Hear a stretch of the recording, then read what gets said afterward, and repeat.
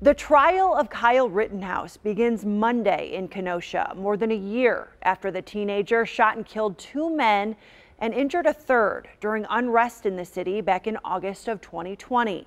Bruce Harrison spent the day in Kenosha to see what the mood is like there ahead of this high-profile court case. Downtown Kenosha, it's a warm late October, a nice night to trick-or-treat.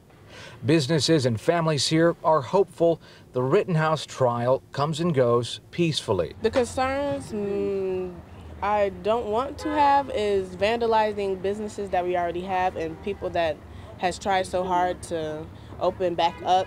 A gathering shouldn't turn into rioting. We have to live here. These Kenosha residents remember last year when protests rocked the city after police shot and paralyzed local man Jacob Blake.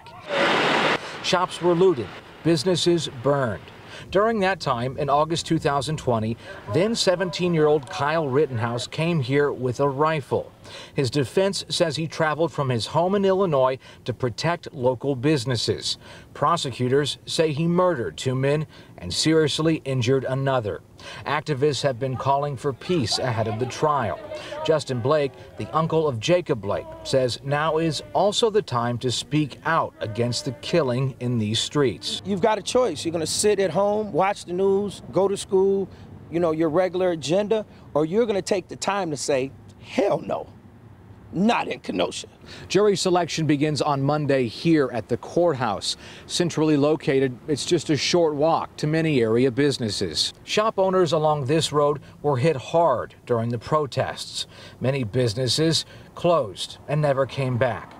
Those that remain, according to shop owners who spoke to TMJ4 off camera, say they're not doing anything differently. The town is calm, they say, and they've already lost enough business. They're not boarding back up their windows.